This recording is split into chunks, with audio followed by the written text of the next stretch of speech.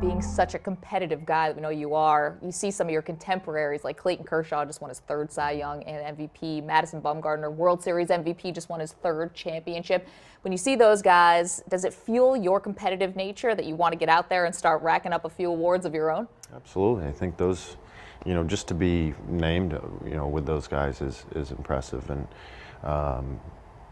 Clayton Kershaw, obviously what he's done is remarkable. And as a younger pitcher, looking up to people who have pitched a lot longer in the big leagues than you have and been more successful for a longer period of time, it's definitely something that you strive for.